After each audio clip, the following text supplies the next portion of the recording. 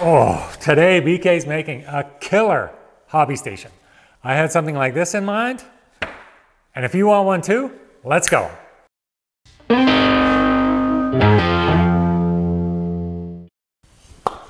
This is going to be the first in a series of videos on this modular hobby station, so there'll be more details in this one than subsequent ones. Hopefully you can bear with me. I grew up on a heavy diet of sugary cereal, comic books, cartoons, and modeling glue. Now that I'm older and more mature, I've cut the sugary cereal from my diet, but can't quite quit the rest. Uh-oh. Your attempts at humor bore me.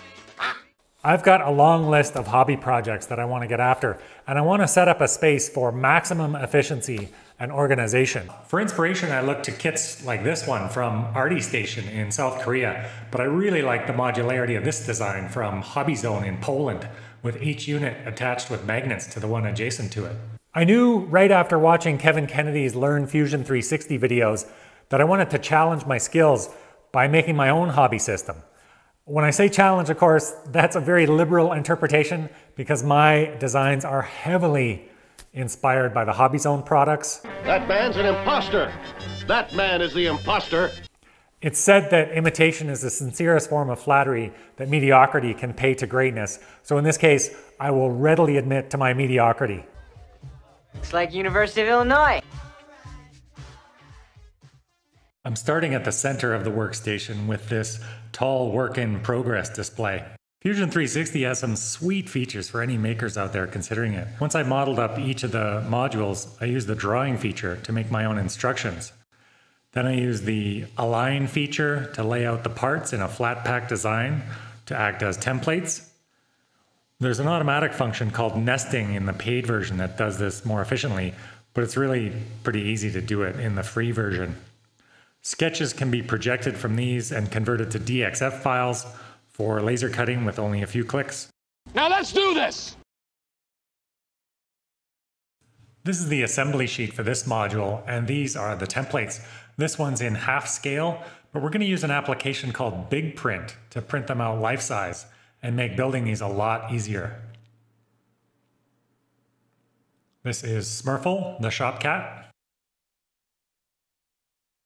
You can Google BigPrint or go to woodgears.ca.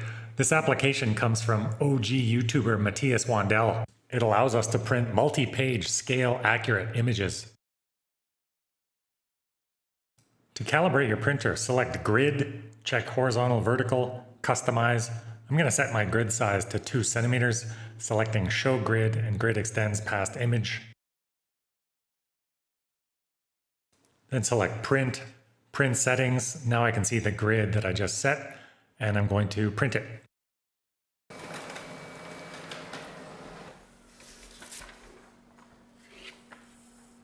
With my grid in hand, I'll use a ruler as reference and measure 20 centimeters along the vertical axis. You can see here it's actually closer to 19.3. Then I'll measure along the horizontal axis.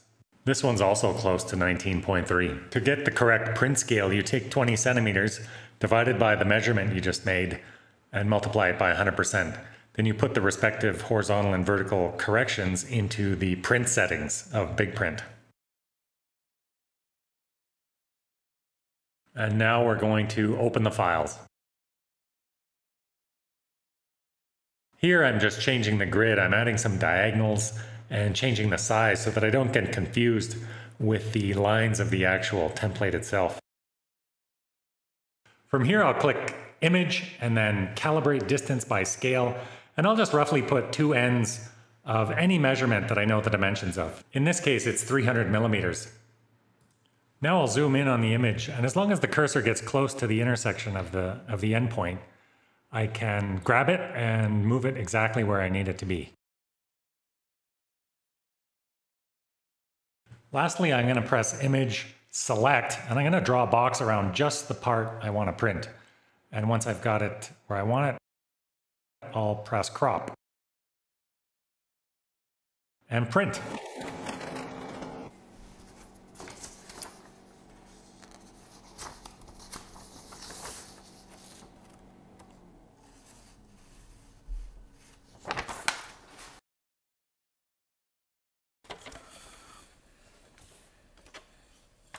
Long straight cuts are a snap with these paper trimmers.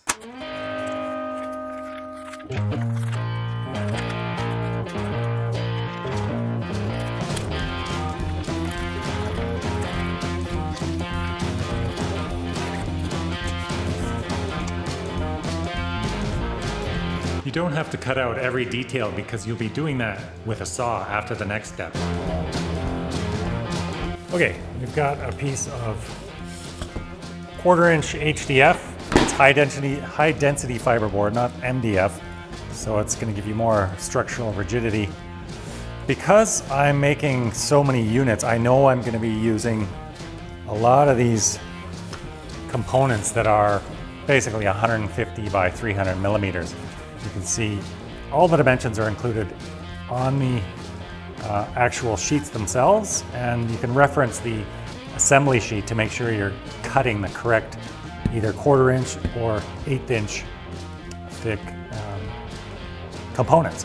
So in this case, I'm going to try and set this up to efficiently rip a whole pile of 150 millimeter by 300 millimeter components.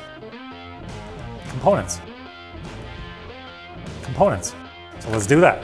I'm going to measure out 150 mils.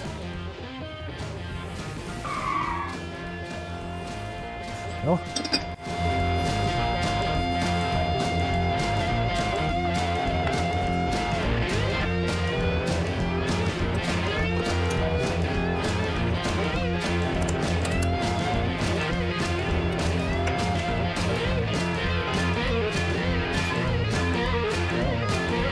Now the kerf on the standard Festool blade is 2.2 millimeters, so I want to make sure I'm going to be clearing that.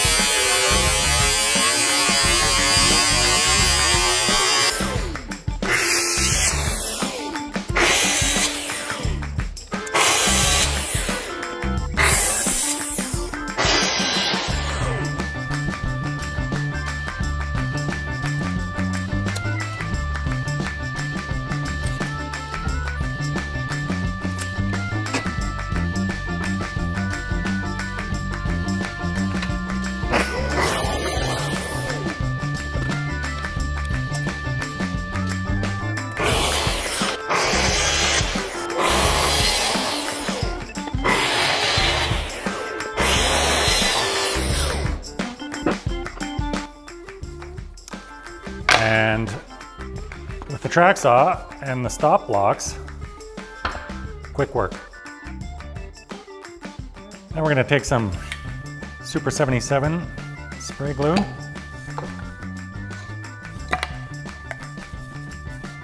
Just give it a light.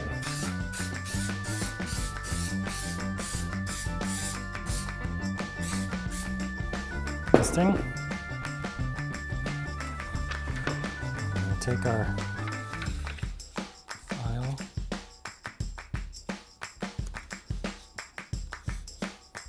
line it up.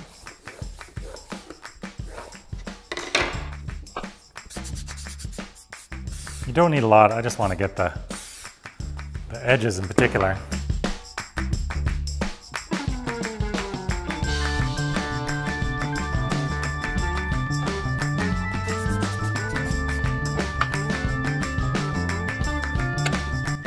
These are the two sides, the middle, and I'm missing two pieces that I'll go grab. Kip, you suck! Well, that was uncalled for.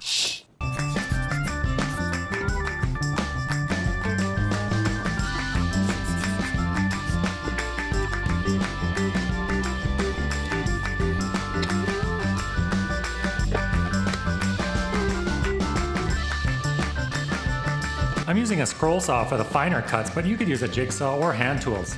Here I'm cutting along the grid lines just for practice before cutting along the template itself. I found that lining up the pieces with my ring fingers and feeding the stock through with my thumbs provided the straightest cuts. Because scroll saw blades are typically stamped from a factory, you'll find yourself cutting everything at a slight angle from the burrs left on one side from that stamping process. If you're having trouble keeping a steady line, you can always err on the side of caution, leave yourself a bit of room outside the lines, and then touch it up with a bit of sandpaper afterwards. I'm using these tongue depressor sized hobby sanders to clean up the edges and make sure everything fits together well.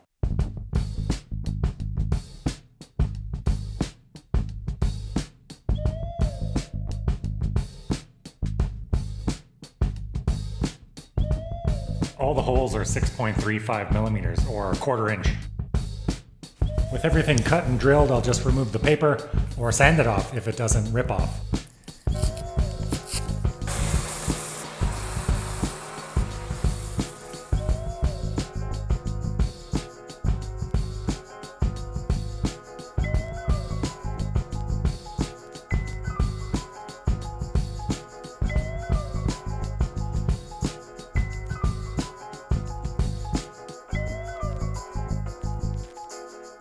Now I'm just test fitting everything, cleaning up the edges, making sure it fits perfectly before it gets glued up.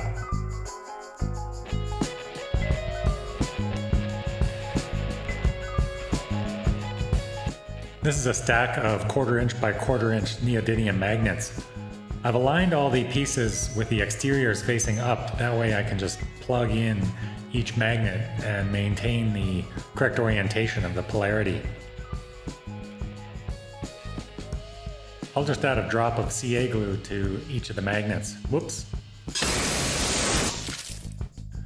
In future, I think I'll put the glue in the hole rather than trying to squirt it on top, because it does leave these darkened stains on the HDF, which I'll try and take care of with sandpaper at the end.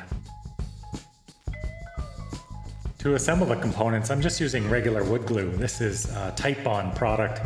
I'm just using my finger as a spreader, and any excess can be cleaned up quickly with a warm, wet cloth.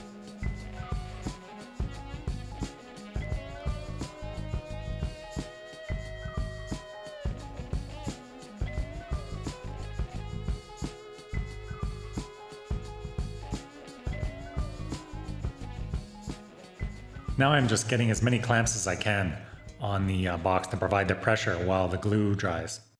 I've also got a 1/8 inch thick HDF backer here where I've applied glue to the perimeter, cleverly hidden behind the box because that's what the cool YouTubers are doing these days. Duh. Winning.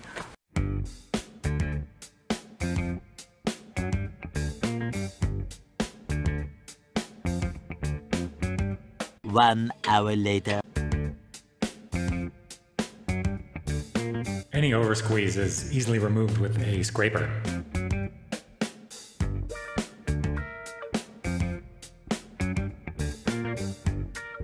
This is not a necessary step, but I noticed there's a few gaps where I either didn't cut straight enough or I sanded too hard. And so to fill those gaps, I'm basically mixing some of the HDF sawdust with wood glue, forming a paste with the consistency of a Wendy's Frosty, and smearing it into the gaps and letting that dry before sanding it off. HDF is essentially just wood fiber and glue mixed together anyway, so this works out extremely well. In my big plan, this tall work in progress display is actually at the center of the overall workstation, so you're never going to see the sides anyways, but I really wanted to try out this technique just to see how it worked, and I think it worked out fantastically.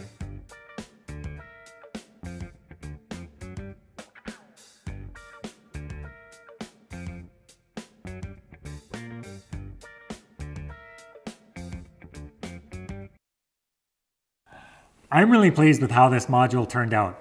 If you want to make your own, the assembly sheet and the templates, they're all available for free on my website at bkmakes.com. I'll leave a link down below, along with a link to Matthias's BigPrint application.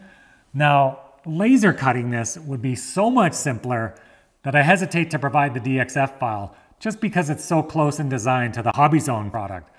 I'm going to ask them if they care. If they don't, that file will be on there by the time the next module in this series gets published. And that's going to be the magnetic instruction holder that sits on top of this.